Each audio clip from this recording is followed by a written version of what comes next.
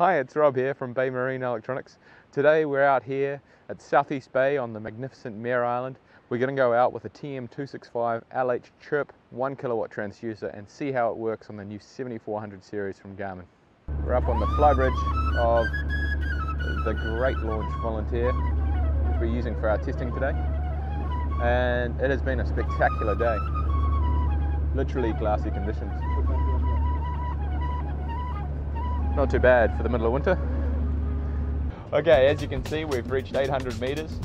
We've currently got the transom mount TM265 LH 1 kilowatt chirp transducer hooked up to our Garmin GPSMAP 7410.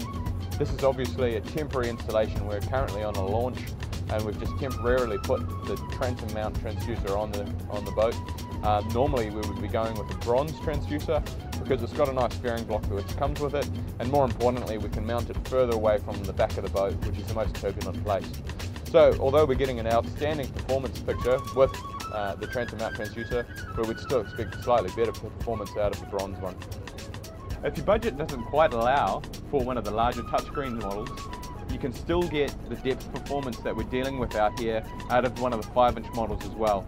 So here we've got a Garmin GPSMAP 557XS, which is a unit which costs less than $1,000, hooked up to that same MR TM265 LH 1 kilowatt chirp transducer, and you can see we're getting a really good bottom, 850 meters, probably looking over 1,000 meters to see the bottom with this setup as well. So to get those knolls out by Mare Island, that kind of deeper water, it's a really economical way of doing so. So one feature you'll notice that we have been using today is the shift function. This takes the number of depth points, for lack of a better term, and actually focuses it to a narrow depth range which we're interested in. So at the moment we've got the range set to 800 meters, sorry, set to 1038 meters, and we're currently in 833 meters. If we're only interested in the last, say, 400 meters or so, then we can focus all of those, the points which make up that 800 meters into a much more condensed space. So to do that, you hit menu, sonar setup, advanced, and shift. And from there we can set that down to, say, 400 meters or so, and then we get a much finer picture over the area that we're interested in.